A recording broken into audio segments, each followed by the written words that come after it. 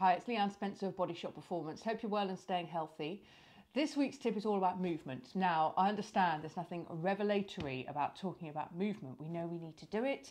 You're probably struggling to find time to do as much as you'd like to do, but you don't necessarily need to do a lot. Now, I've talked a lot about minimal effective dose, talked a lot about movement snacking, but let me share with you a study which was conducted across a broad range of participants. And what they found was when they did a 10-minute brisk walk a day, their overall mood and energy increased for up to 2 hours afterwards. It's a huge return on investment. 10 minutes of brisk walking gets you 2 hours of feeling good and feeling energized.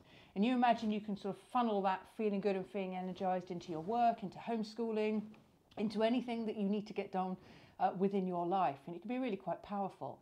Now, the same study also found that when participants did a 10-minute brisk walk every day for 3 weeks or longer, the overall increase in mood and energy lasted all day. So all you need to do in theory is a brisk 10 minutes walk a day to get that kicker with mood and energy. Now, of course, you can take your family with you. It's a great opportunity to give the dog a quick whistle around, and personally, I'd be looking to bookend my day with something like that. So maybe at the beginning and the end of the day.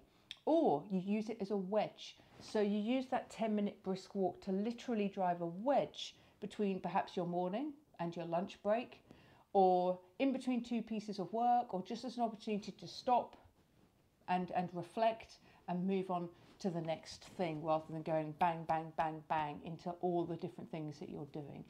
So that's this week's tip, but please do consider little pockets of movement if you can. If you can get that 10-minute brisk walk done, enjoy that increased mood and that increased energy. That's it from me. Stay healthy. All the best for now.